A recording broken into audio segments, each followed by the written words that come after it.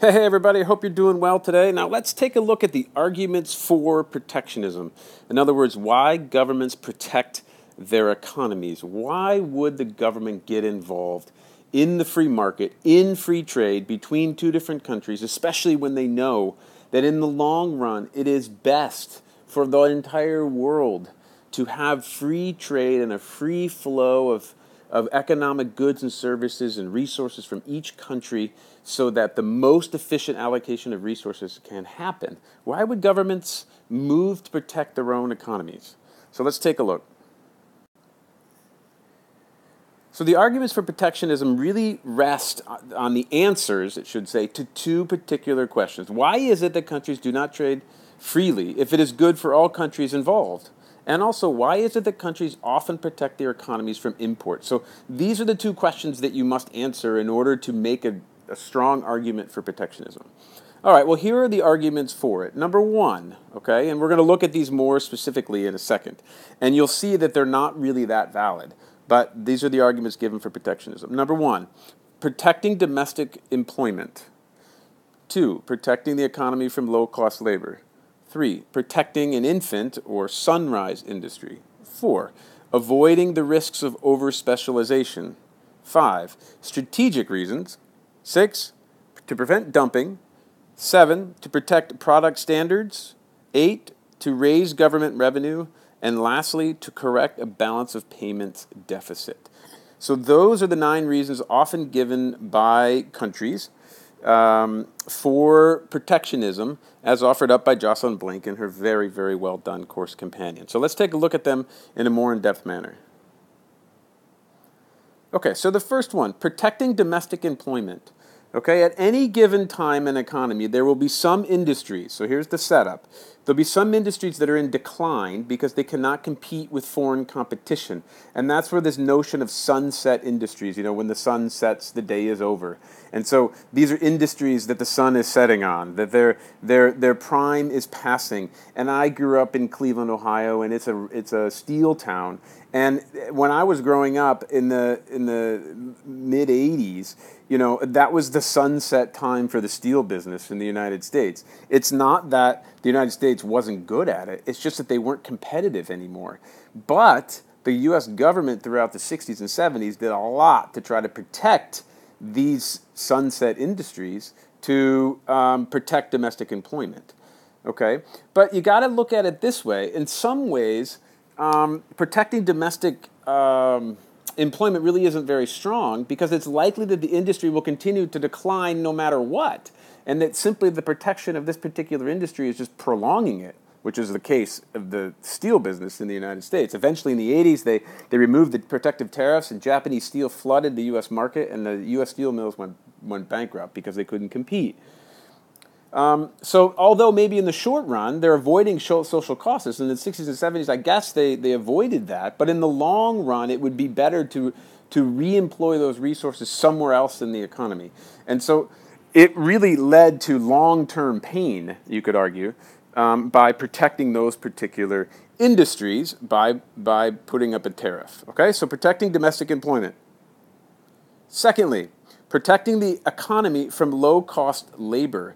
So it's often argued that the main reason for declining domestic industries is the low cost of labor in exporting countries, and that the economy should be protected from imports that are produced in countries where the cost of labor is very low.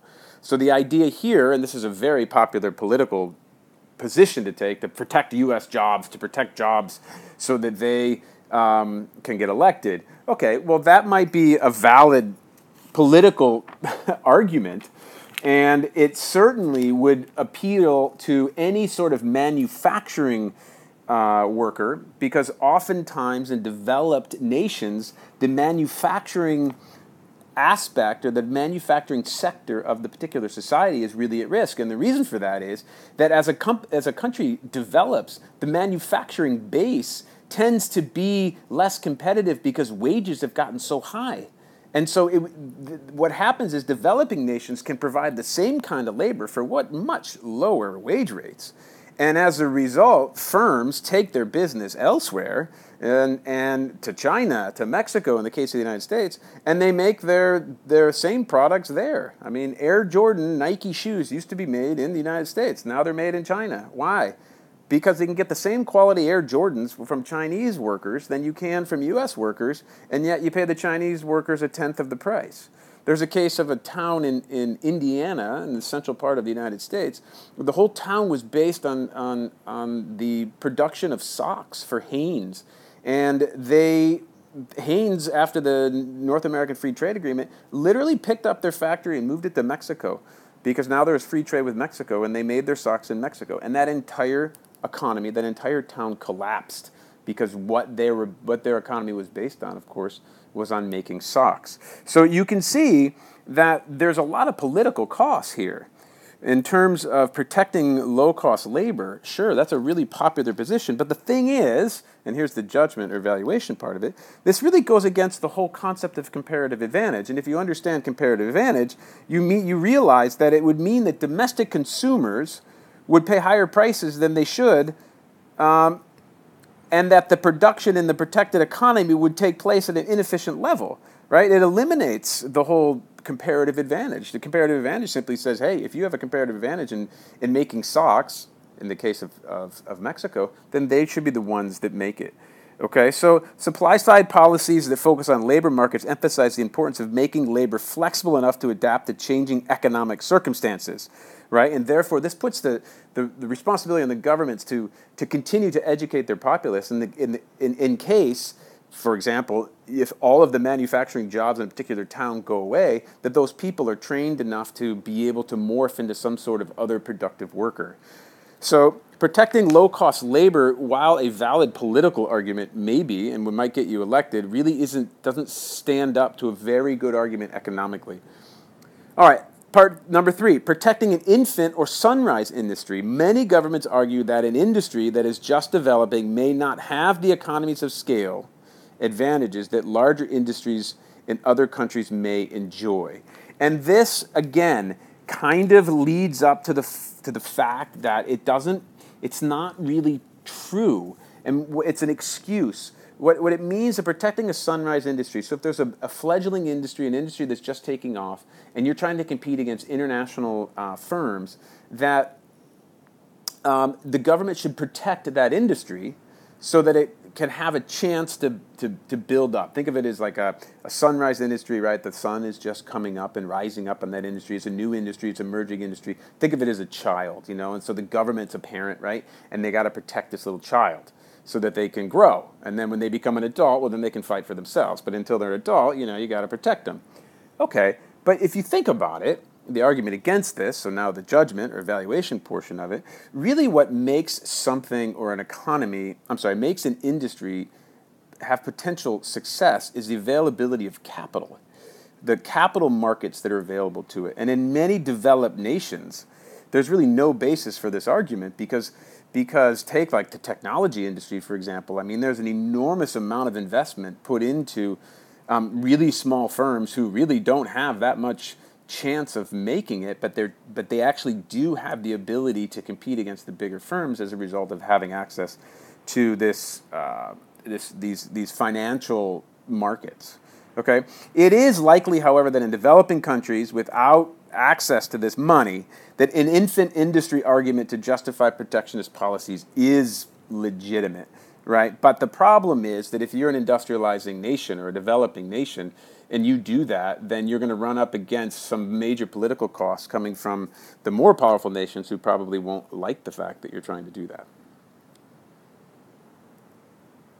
Okay, another argument given for protectionism is to avoid the risk of over-specialization. And the argument here goes that governments may want to limit over-specialization if it means that the country could become over-dependent on the export sales of one or two products. In other words, any change in the world market for these products might have serious consequences for the country's economy. And I like this example. It's a little bit flawed, but it's just a really easy example. You think about Saudi Arabia. Of course, they got more oil than anyone else on the planet. And of course, they're over-specialized in the production of oil. But if you think about it, or if you've been there, which I haven't, but some of you may live there or have been there, they don't really have an underbelly of development, of industrialization. And so there's an argument for protectionism that might say, like, hey, okay, so they need to protect their economy because that might be a problem in the future, this over-specialization.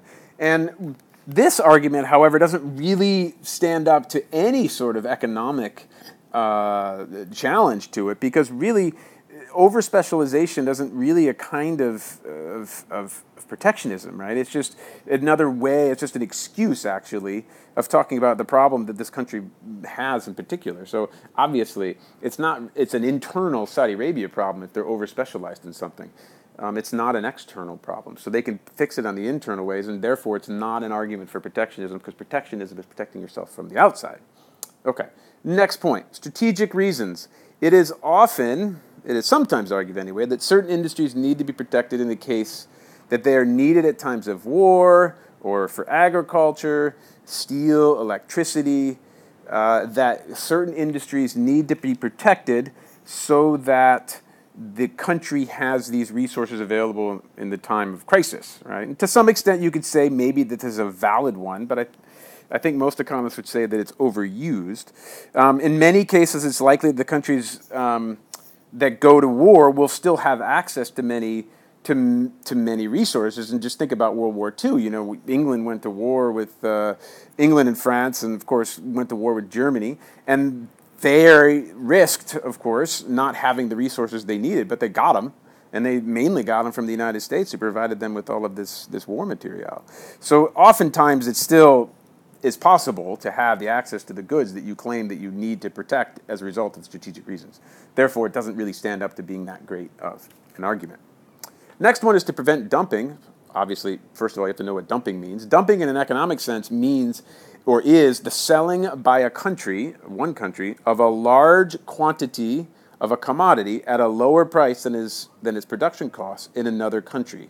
So, for example, the European Union may have a surplus of butter and sell this at a very low cost to a small developing country.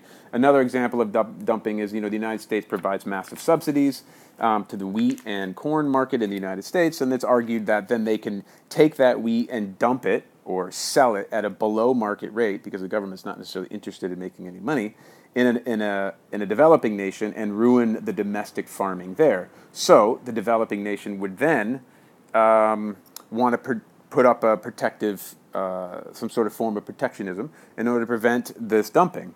But the thing that's difficult about this is it's really, really hard. So the argument, or the judgment, or the evaluation of this argument, is that it's really hard to prove this. And also, if a government is subsidizing a domestic industry, it may actually sort of be supporting the particular dumping. And so an example of this is, like, developing countries argue that the EU exports subsidized sugar. This is Jocelyn Blank's example. And it is actually a case of dumping, because the price doesn't reflect the actual cost of the EU sugar. So if dumping occurs, if it does occur, it is more likely that there will be a need for talks between governments rather than any form of protectionism, right? And the problem with any sort of protectionism is that they invite some sort of retaliatory measure by the other country. And of course, developing countries are the ones that get dumped on, but they don't have the political strength or the political clout to stand up to the bigger nations. And so if they try, then the bigger nation can just cut off whatever sort of exports or that this particular developing country is exporting, and that developing nation is in big trouble. Okay, so there's the argument of to prevent dumping, and the judgment of it, or the evaluation of it.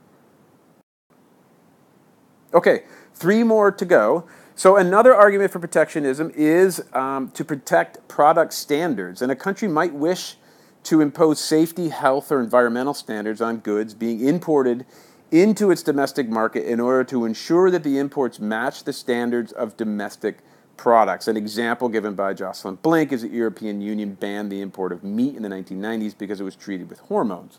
Another example more recently was the United States banned a particular kind of toys coming out of China because they had lead paint in them, and children are becoming sick as a result of it. And in some cases, this might be a valid argument, of course, because governments have the ability or should have the ability to protect their own people, and it also promotes higher product standards on a global level, right? So maybe of all of these, to protect product standards, this is the most reasonable thing, a reasonable argument from a really firm economic standpoint to put up a protectionist barrier against a particular country.